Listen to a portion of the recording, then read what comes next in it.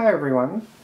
In this video I'll be powering a Sparkfun Redboard Artemis Nano with a 5 watt 5 volt monocrystalline solar panel using a 10.5 watt Philips LED bulb.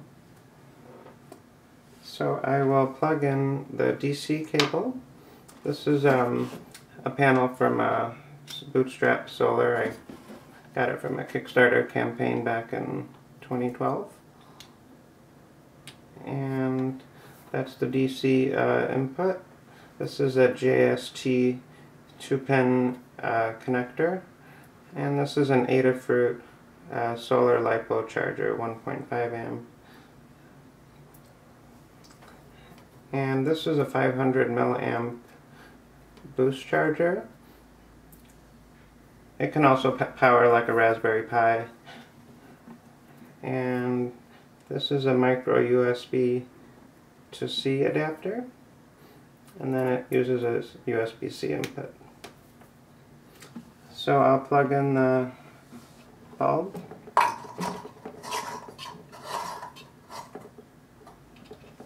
Okay.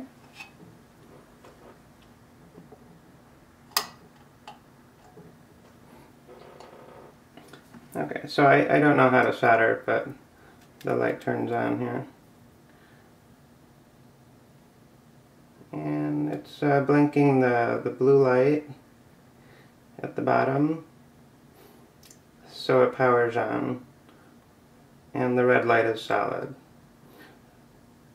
So you notice I have a box under the solar panel, and that's because if I move the box over, it's too far from the light, and it actually doesn't blink the blue light. It'll blink the red light, but it won't be consistent. Actually, it's not even powering the red light, but it can. There it is. So it'll flash, but it won't be enough to power it. So when I put the box back on, it's getting enough light, kind of like a dust lamp, but so it's blinking again.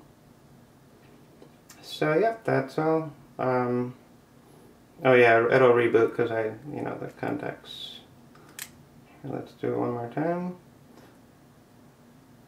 So it's a steady blinking, and when I plug it into the USB directly from an outlet, it'll blink just like that too. So yeah.